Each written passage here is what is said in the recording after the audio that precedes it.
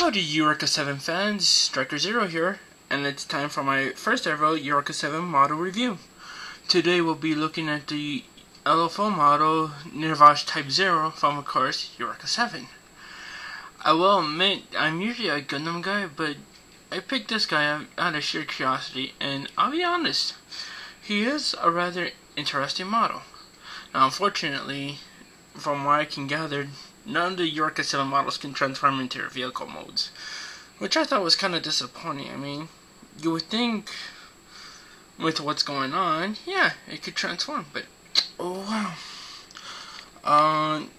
According to the box, it doesn't have a scale, nor does it have a grade, so for all extensive purposes, I'm just going to consider it a high grade for the time being, because, well, it is of high grade quality.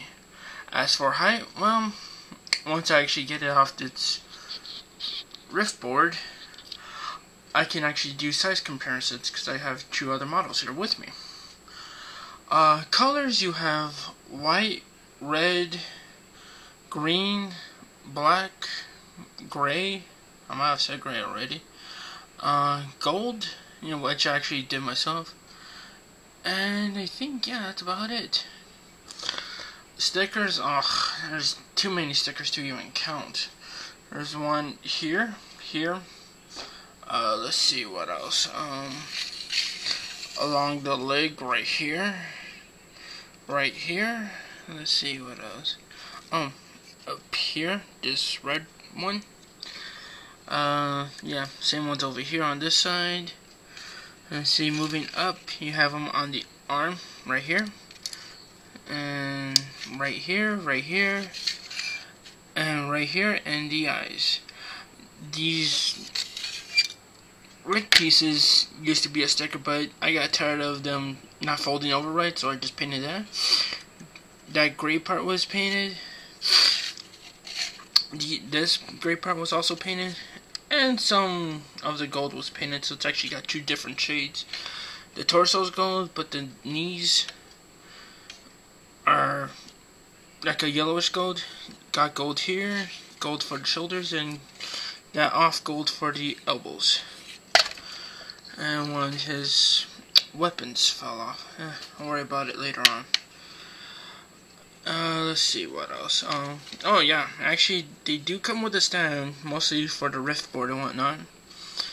But still, actually, it's holding really well. It has a locking mechanism right down there, and I'll show more of the board right now. And the stand is also, what's the word I'm looking for? Oh yes, you can actually change positions on it. Sorry, major blonde moment. Yeah, I'm allowed to have them. I'm blonde naturally, so seem like so. And of course, these pieces also, you can change them around from between here, and here, I guess, for weight distribution. So, let's get this off. Come on. Oh, nuts. Come on. Man, yeah, this thing is really on there tonight.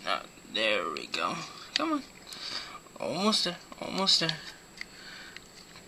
That's another nice thing about this model. There's actually, well, I'll get into that once. There we go, finally.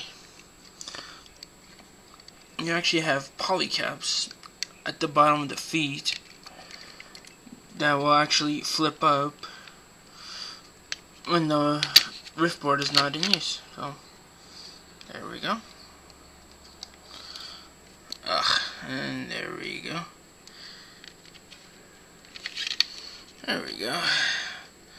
And of course, here's the rift board. I actually did do some painting on this one because it was just solid white, and I felt panel lining wasn't going to be enough. You have red, you have green, and some black. And that's pretty much it for this. Nothing spectacular. Articulation is alright.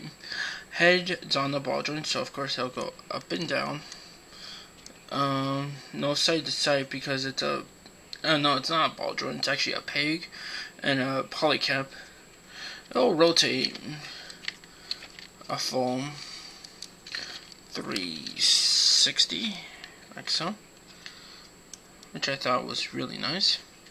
Arms will rotate a full 360, go out that far, rotate below the shoulder, bend at the elbow at one point, hands on the ball joint, so of course that will rotate and wiggle. Waist articulation, though, he can rotate a full 360, no problem. Now it's really with the legs that where this guy shines. You know, forwards, I mean, look at that. Whee! Go backwards a fair bit, I mean, look at that. That's impressive. Go in and out a fair bit because there's nothing obstructing it. Knee's a single joint, so that's all you're really going to get. The foot, you also get, let's see if I remember this, forwards and back pretty far, side to side, and I think, yeah, I'll rotate a full 360, which I was surprised about.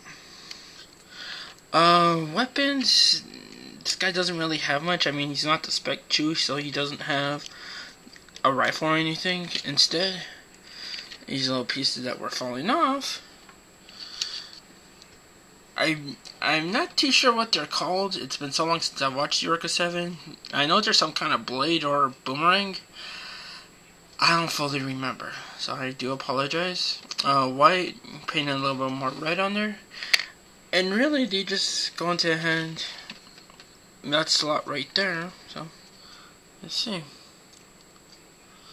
This is actually my first time I actually put these in the hand, so please bear with me. Come on, get your.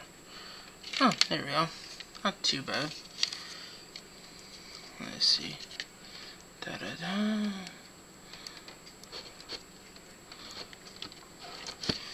So, yeah, here we go. I don't know, it's kind of weird, but if it works, right? And now for that height comparison, here's a 1/144 scale model, my Cold District type GM, and as you can see, he barely makes it past the legs. So of course he's not 1/144 in the slightest bit. And then now here's a 1/100 model, my Strike Gundam, which I actually custom painted green and face jet down colors. And you can tell, yeah, the Nirvash is actually smaller now than the 1/100, so he's somewhere between that. Price wise, I paid about $20 for this guy. I mean, if that doesn't suit you, well, I'm not here to force you to buy it, but if you're curious about it, well, there you go. So this is my review on the high grade Nirvash Type 0. I am thinking about maybe picking up maybe one of the Terminus models, or maybe even the Spectrum. Not too sure yet. Let's see what transpires. So this is Striker 0 signing off.